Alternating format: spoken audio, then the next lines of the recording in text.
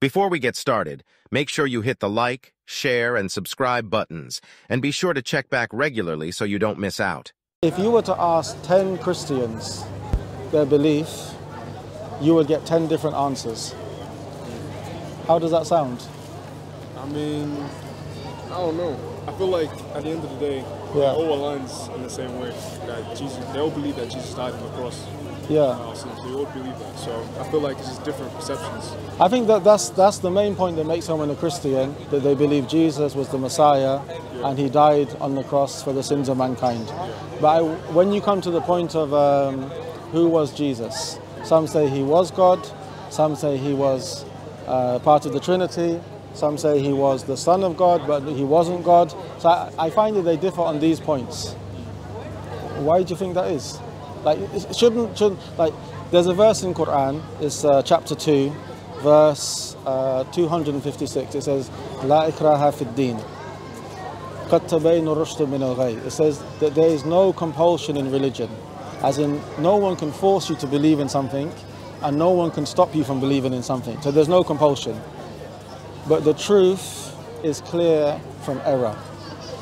Shouldn't the truth be something which is clear?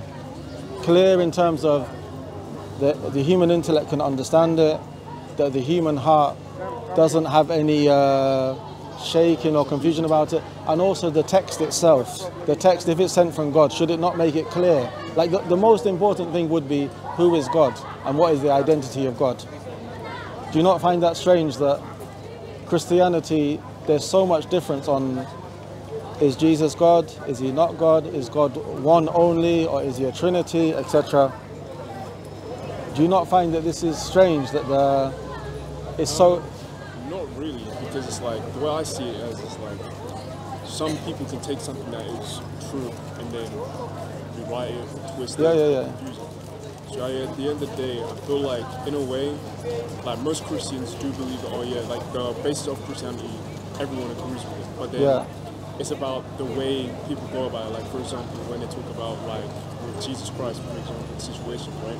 There's certain things where people will take their own interpretations. I feel like that's their own way. So, like, it's kind of in the way, like, some people, like, now, like, anything could be true, right? And then some people, like, twist it, or people could, like, change it into their own interpretation.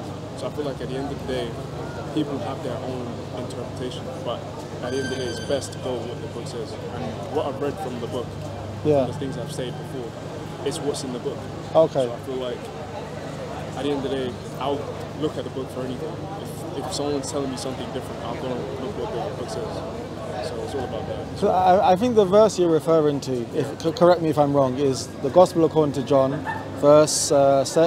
chapter 17, verse 3, where it says that this is life eternal, that they may know you, the only true God, and Jesus Christ, who you have sent. Yeah, like that. So this verse for us would be very clear that God is one.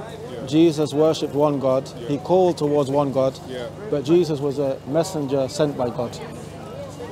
Let me mention something in Quran. The Quran, we believe, is the word of God sent down on the last messenger, the Prophet Muhammad, peace be upon him. And we believe it's the word of God. It's not the word of men. It's not the words of the Prophet Muhammad, peace be upon him. There's 114 chapters of various sizes. But the chapter 112 is known as Surah. Surah means chapter, Surah to Ikhlas. Ikhlas means sincerity and purity. So it's 4 verses. But this chapter explains God. The first verse, Qul. So Qul means say, it's commanded. So the Prophet Muhammad, peace be upon him, has been commanded by Allah to announce this to the people. Qul huwallahu ahad. Say, Allah, He is one. He is alone. He is one. Second verse, Allahu Samad, that He is As-Samad. As-Samad is from the names of Allah. As-Samad, it means that everything is in need of Him. And He is completely independent, self-sufficient from His creation. The third verse, Lam Yalid wa Lam Yulad. He's not born and none is born from Him. وَلَمْ يَكُنْ لَهُ كُفُوًا أَحَدٌ, and there's nothing comparable to Him. So these 4 verses, this is what we say is describing God, that He is one, everything is in need of Him, and He is self-sufficient.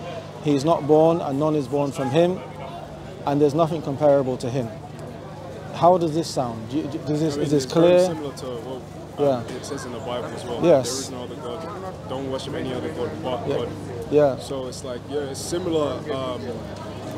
It's pretty much the same, like what we say. Yeah, because we're saying that the message of Abraham, of Noah, of Moses, of Jesus, and Muhammad, peace be upon all of them, has to be the same. We don't believe that one messenger came with Judaism, one messenger came with Christianity, and one messenger came with another religion, Islam. We believe they all came with Islam. Islam meaning submission. Submit yourself to God. But the reason why I mentioned this chapter, can this chapter be misunderstood or misinterpreted? No. Say Allah, He is one. So I would say that this makes it very clear. But also this would show that Jesus is not God. And that the Trinity was not something which Jesus or Moses or Abraham called to. How does that sound? I mean, I see the point. It's something still that I'm learning about. No problem, no problem. So it's like, I hear it. I mean, it's not something that I neglect or anything, because I like to learn about, things like that. But yeah, like, with my understanding of the Trinity, even from what the book says, it's pretty clear that it shows that Jesus Christ and God the Father, or God has, God the being, that He was sent here on earth to die for our sins and cleanse the sins of human beings. So that's why. So then, that's my understanding of it. And obviously, like, I've spoken to people about it, and I've shown them Bible verses that shows this as well. So again, it's in the Bible too. So they it's there. It's there. I feel like, in a way that, like, certain people take things as like, the verse in the Bible where it says, whoever has seen me or spoken to me has seen the Father. Basically. Yeah. Right, so some people interpret that as, that means Jesus Christ is God the Father, right? But it's not really, that's not really what I would say it is, and a lot of people think it is. Like, I feel like, for example, right, let's say a child and their dad, right? Yeah. Let's say, like, as a child grows up and everything, that you see the child, right? Yeah. You can see the dad. The mannerisms, the behavior. So that's what I feel like it's basically saying. Okay. So it's not really saying that, But that would still mean that Jesus, a human being, is comparable to the Creator. No, not really, because in a way, in the Bible, it talks to us about like how Jesus is the Son of God. So then, in a way, like, it's not really comparing. It's basically showing like the God. But what does Son mean? Son. Because blessed are the peacemakers, for they shall be called the sons of God. Adam is called the Son of God. The children of Israel are called the sons of God. So do you make a distinction between those sons and Jesus being the Son?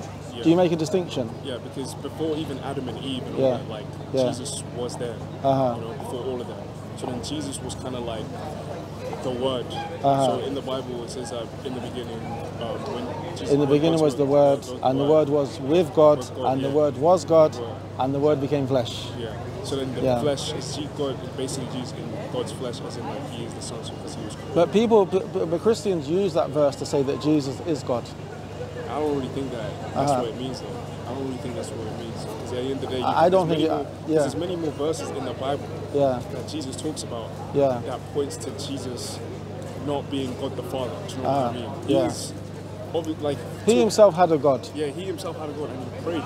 So it's like, I can't, for example, Christians, you know how they respond. Huh? Trinitarian Christians respond by saying because Jesus was fully God and fully man at the same time, which we say is falsehood, is illogical. Because I know some people like Trinitarians, and there's another in the Christian community called Unitarians. Unitarians, and then Unitarians, we find them closer to Islam. Yeah, that's what the Muslim people say as well. But in Unitarians, they still believe that Jesus had divine attributes, or he was divine but of lesser degree than the Father, which we the brother here, man. Look at put them here. But there's two things I'd like to mention. One is about the issue of the necessity of someone having to die for our sins. That's one point. But before that, have you ever looked into the authenticity and reliability of the Bible? Yeah, I have researched that. I've had many different okay. research. And what do you say? Do you think the Bible is authentic, reliable? Yeah, I think it's reliable. Because you're building your foundation on it. Yeah, because I know it's reliable because at the end of the day, we've even had like scholars and scientists that have looked at some of the things that are talked about in the Bible, and it's been historically proven that one, Jesus did live, and even someone like the miracles and all that they've talked about of being events have happened. You know, even like the stuff of like Noah's Ark and stuff that happened in Egypt, like the sea and all that. You know, so then it's like, I do know that, I can have my foundation of that. Historically, Jesus, you know. Oh no, we accept Jesus existed. Yeah. No, I'm not we accept that there's we accept the miracles, we accept the Noah. But I'm talking about the Bible itself. Do you believe it is authentic, reliable, that it can be traced back to Moses, David, Jesus? Yeah, I believe it. Okay. I believe it's reliable. Because for us, you know, we believe that Jesus was given a scripture. Yeah. But we believe the 27 books of the New Testament were written after him. Yeah. And they have contradictions in them.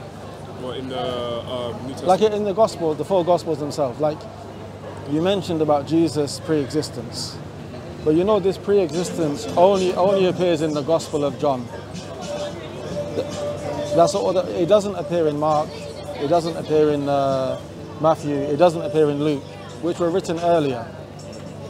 So, if you read from Mark, which the biblical scholars say is the first one written, the first thing that happens is Jesus, he comes, and John the Baptist comes from the wilderness, and he's baptizing with a baptism for forgiveness of sins and repentance. And then he baptizes Jesus for forgiveness and sins and repentance, which is quite problematic for the Christian world. So, but then there is, the dove comes, Jesus in the water, and there's a voice from the heaven saying that you are my son. So Jesus, according to the Gospel of Matthew, this is the first incident when he's called the Son of God. Okay. When you read Matthew takes this story, but before it he mentions the virgin birth and the announcement of Jesus is going to be born as a virgin, etc. So the fact that he's the Son of God in Matthew and Luke takes place at birth. That's when we first hear about Jesus and that he's the Son of God. But when you come to John, which is written later, then you have a pre-existent Jesus. So here you have a difference between them.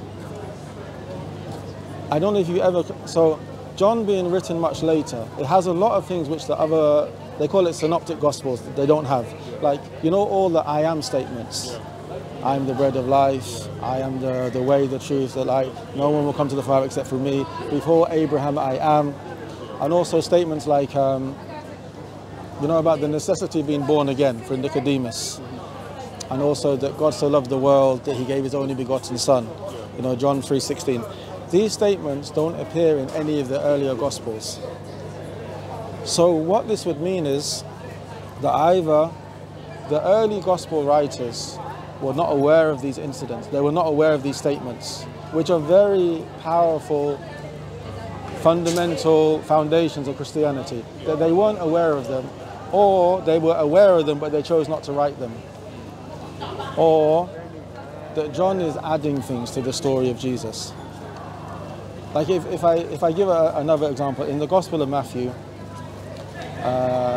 chapter 2, verse 15, Matthew, the author of Matthew mentions something which is not mentioned in any other Gospel. He mentions the fact that, Herod has a dream or a vision that the child is going to be born in Bethlehem from the children of Israel who's going to destroy him. So he sets about to kill all of the children born, all the male children born. So Mary and Joseph, they take Jesus to Egypt. And then when they hear the death of Herod, they come out of Egypt to return back to Jerusalem, Galilee, etc. The author of Matthew said something. He said, and this is in order to fulfill what has been written, that out of Egypt I will call my son. So Matthew was saying that this is a prophecy from the Old Testament informing us about Jesus, which obviously encourages Christians in their belief. The problem is when you go back to the Old Testament, if you go back to Hosea, should we go underneath there? Yeah, that's what I was going to do. So when you go back to Hosea, chapter 11, no problem, no problem. All right, I'll put it here. When you go back to Hosea, chapter 11, verse 1, it mentions that the children of Israel is my son, and out of Egypt I took them. And then after taking them out of Egypt, they began to worship false gods. You can read it, this is paraphrased, but Hosea chapter 11, verse 1 and downwards. So here, Hosea is talking about the children of Israel being the Son of God, being taken out of Egypt when Moses took them out from under slavery from Pharaoh. But Matthew has said that this is referring to Jesus, which is a misuse of the text. So there's a number of these places which occur that show that this cannot be from God. So we would say because these books were written after Jesus, and even the authors we don't know. Like we know, for example, in the New Testament, you know there's 13 letters attributed to Paul. Yeah. Paul, who never met Jesus, he said that I never learned from the followers of Jesus. Everything which I teach you, I learned it from Jesus. You know, 7 of the letters, scholars say, agree that it's from Paul. 6 of the letters there is discussion. 3 of them, they say definitely it's not from Paul. 3 of them, there's discussion amongst the scholars. But then the Gospels themselves, Mark, Matthew, Luke and John, biblical scholars will say that the names were never attached to them in the time when they were written. In the time of Irenaeus, like 100 years later, this is when the first names were given. So there's a lot of, because most people, they read they have in their mind all of the stories of Jesus together and they take it from various Gospels, but they don't realize there's difference amongst them. Like for example, according to the Synoptic Gospels, all of the disciples of Jesus, when he was crucified, they fled. No one was there, or they saw from a distance. But when you come to the Gospel according to John, the beloved disciple was there, present, talking to Jesus when he's on the cross. Mary was there, the mother of Jesus was talking. So there's a contradiction. There's a change in the story. In the Synoptic Gospels, Simon of Cyrene, he carries the cross. Some Christian sects, early sects, they said that Simon was killed instead of Jesus. So John addresses this he mentions that Jesus only himself carried the cross. There's no Simon of Cyrene carrying the cross. So you can see there's changes. So the thing is, the idea of basing your foundation on a book, which we don't know who the authors are, or we don't know how it's reached us, and there's discrepancy amongst it. We would say this is why Allah, out of His mercy, sent another messenger who came around 600 years later, the Prophet Muhammad, peace be upon him, with the Quran. And the Quran makes these things very clear. Like Quran chapter 4, verse 157, it says, وَمَا قَتَلُوهُ وَمَا سَلَبُوهُ وَلَكِنْ شُبِّهَ لَهُمْ. They did not kill him. They did not crucify him, but rather the likeness of him, or rather it appeared so to them. So some people, they imagined that Jesus was killed, but he wasn't crucified. Because the concept, we believe in God who's, the most merciful, the most kind, the most forgiving, the Almighty. And we believe that all of us, we have a relationship with God. We can worship Him directly. We don't need an intermediary. And all of us, obviously, we commit sins. But as Muslims, or Islam teaches that when a person commits a sin, they should hasten to seek forgiveness from God, from Allah directly. They should seek repentance from Him. And if they're sincere and they turn to Him, they will be forgiven.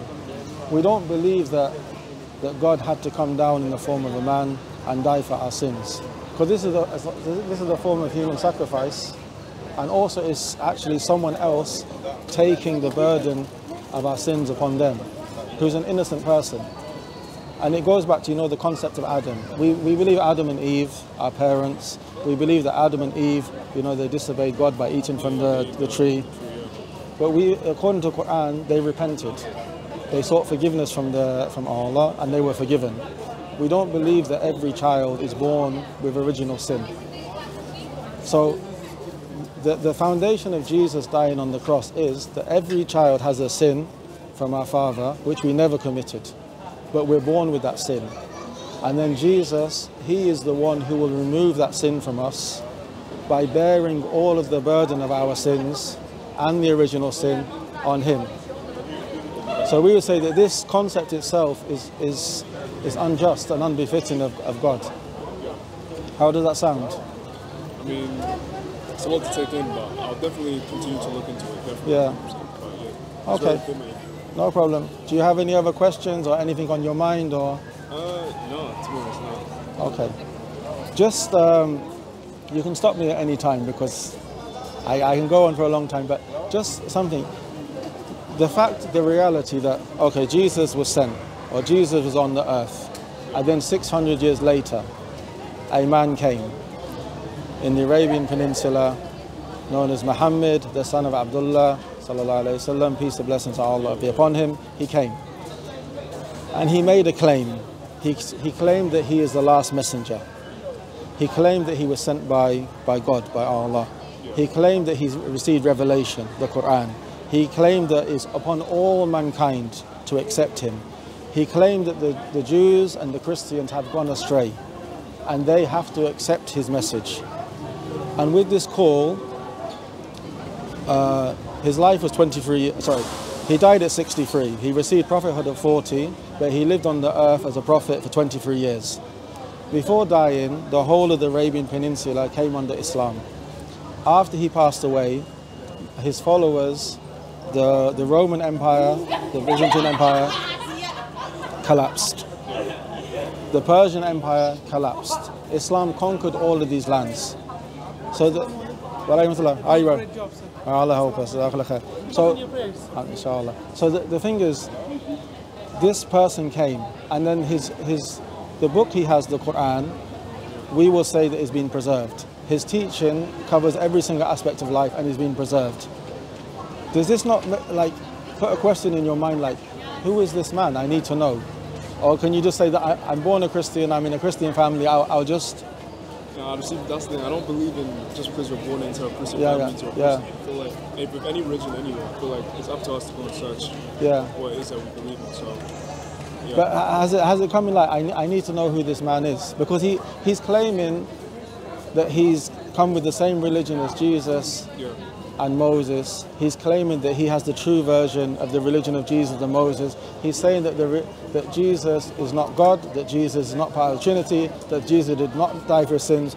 And it would appear from his humble, simple beginnings that he was given victory and success, to the point that Islam is, I would say, is the, it mentions in the Quran, chapter 61, هو الذي أرسل رسوله بالهدى ودين الحق ليظهره على دين كله ولو كره المشركون. It mentions that he, God, is the one who has sent his messenger with the guidance and the true religion to make it dominant over all other ways of life, even if the idol worshippers hate it. So we would say that this took place. Islam became dominant. It conquered the whole Arabian Peninsula. It conquered the two major superpowers, the Persians and the Byzantine. The Islamic Empire spread from Morocco into China under one rulership. And even though, because of our shortcomings, some of the power and authority has gone, Islam is still the most practiced and the most followed and the fastest religion spreading in the world today. Would that not indicate that there has to be some truth, or it is the truth? It's something that I'll have to go and continue researching because I'm very new to it. Okay, no problem. Like, after hearing your words, I will look into it. I will no problem. learn. But yeah. Can I give you something to read, like a Quran and some leaflets? You gave me a leaflet here. Oh, I don't know if you... Abdullah, can you get a bag? I'll just get a bag, and then we're here every Saturday. If you have any questions, any comments, any comebacks, you're welcome. Or keep talking to your friends, inshallah. Yeah. But alhamdulillah. Do you have any like social media? Like, do you guys run any? Like... Yeah. So yeah, these brothers, most of the talks are recorded. So like they have. I think if you just type Stratford Islam or Stratford Dawah, then you'll get these brothers' channels. So, and it will have some of our conversations, it will have a speaker's corner, and I think it will have links to other Islamic websites, inshallah. I'll Okay, look at these. no problem. Thank you for your time. All the best. Okay, take care.